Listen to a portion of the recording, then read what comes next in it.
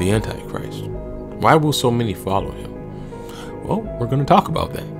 And before we get into it, I want to share with you a small clip from a video we did about a year or so ago, and it's more relevant now than it was then. So check this out. I was watching this documentary, and I actually found it to be quite informative.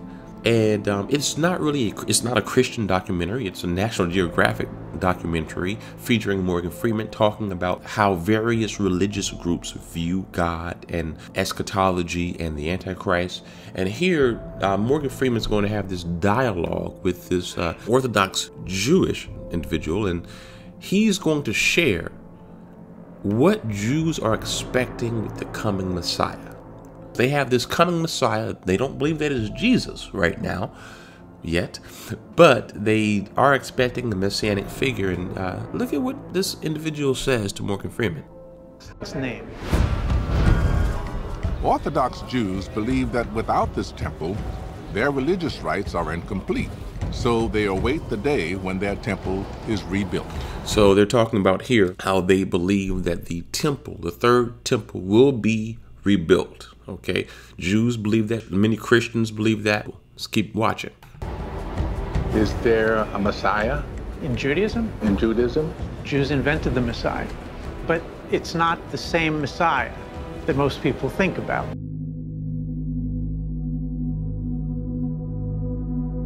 Okay. Because when Christians think of the Messiah, they think of someone who's divine. Yeah. What we have for the Messiah is a man, a king of this earth, who's going to bring peace among the nations in this world. And Urim tells me this mortal Messiah has a very specific to-do list. According to Jewish tradition, he has three things he's supposed to do. Number one, he's going to reconstitute the Jewish kingdom or the Jewish state. Number two, he's going to bring peace with the neighbors. And number three, he's going to rebuild that temple. The temple. So you heard it right there. The Jewish people are expecting that their messianic figure is going to be a man, a king.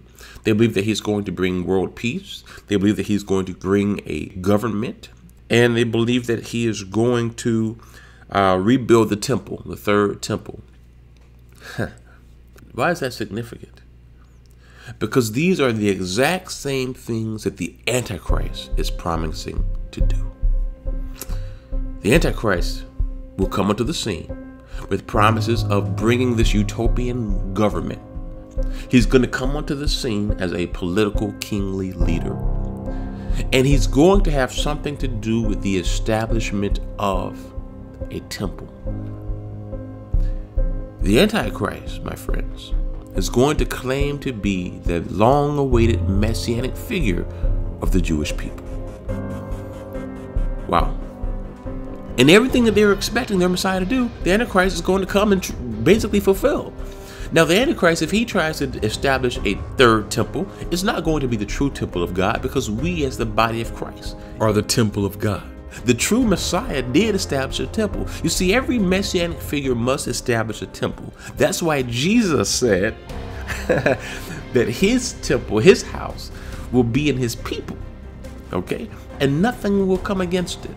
And so Jesus established a temple, not a physical one, but a spiritual one within our body.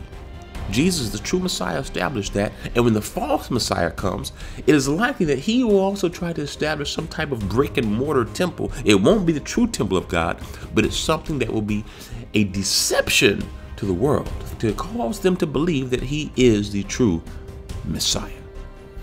So you can clearly see now how this Antichrist figure is going to so easily try to convince the world that he is the long-awaited Jewish Messiah. I mean, everything that they are expecting, this guy is going to come and basically do.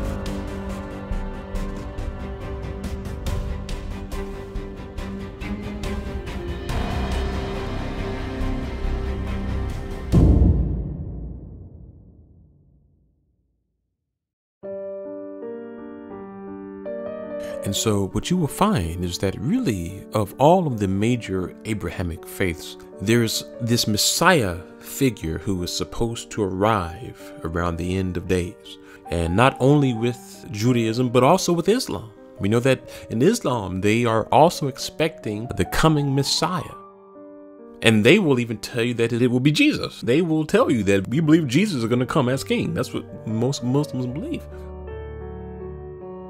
So you can understand why there is the argument that when the false Messiah comes, the Antichrist, that the first thing he will want to do is bring a unification of the Abrahamic faiths. Why? Because if he can bring those in Islam and in those in Judaism together, imagine the power he would have if both of those huge religions saw him as their messianic figure. And so now you see why in Matthew 24, when Jesus is explaining what will be taking place prior to his return, he says that false messiahs and false prophets will appear, and they will perform great signs and miracles to deceive. And so it is understandable why the Antichrist will most definitely try to convince those of Islam and Judaism, and even, he says, if possible, deceive the elect. He's really referring to believers with this. He will try to deceive even the religious groups that he is their Messiah. And the big question that must be addressed here is, how are we to know, really, the difference between this false Messiah and when Jesus, the true Messiah, returns? We have many videos that will help to explain that, but just in short, there is one thing that happens before Christ returns.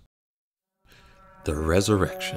When Jesus returns, it says in 1 Thessalonians that the Lord will come down from heaven with the loud command, the voice of the archangel, the trumpet call of God, and the dead in Christ will rise first. And then it explains how we who are alive and remain will also be caught up into the air to meet him. And so you will know that it is Jesus who is here when all of his believers rise with immortal bodies. Okay, if you're here on earth and you don't have your immortal body and you have not risen, and there is some figure that seems to fit the description of the false Messiah, you will know it is not the true Messiah, because the resurrection has not yet taken place. The dead in Christ will rise, and those alive to meet him in the air. Now, it is important to note that when Jesus returns, it says that there will be this trumpet. Okay, a trumpet will be blown. Now, this also parallels what Paul writes in 1 Corinthians when he says that there will be this last trumpet that is blown, and then we will be changed. There will be this rising, this resurrection. And so in Matthew, we see that there is a trumpet blown when he returns. Matthew 24, about the coming of the Son of Man, it says immediately after the tribulation of those days. Basically, you're going to have a lot of catastrophic events taking place.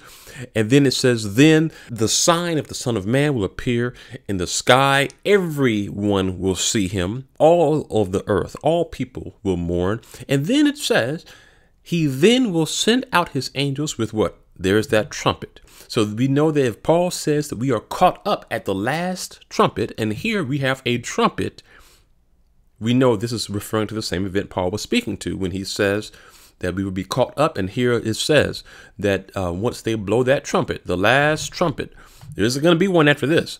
That's when the angels will gather his elect. What does elect mean? Well, you go to the Greek, that is the word eklektos, which refers to those chosen by God, the Christians, the elect, his people. He's going to gather us at that last trumpet, and we will be gathered to the heavens to meet him. And then after that, of course, he will come and bring his kingdom on the earth. And so again, the true Messiah, Jesus, returns at the last trumpet when all of his people are resurrected and immortal bodies. And so I say this, and this is so important, and please help get this message out, that any so-called messianic figure here performing miracles and wonders. I mean, he's going to have a lot of miracles and things happening. So don't be like the world trying to see what you can see that's miraculous as your proof. No, your proof that it is Jesus returning is when you see him face to face in the sky in your new body. Okay, so there you have it. Spread the word. Now, this is kind of an aside to what we have been working on. We are still working on the law video. It is under a lot of heavy production right now. For the past like 3 months, we've been working on the research.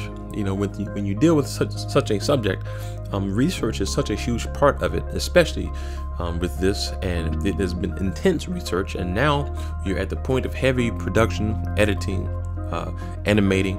A lot of that is actually in the finishing process. And so I would say around the end of September, probably the earliest, that should be out. And so God bless you. Thanks for listening, tuning in. Take care.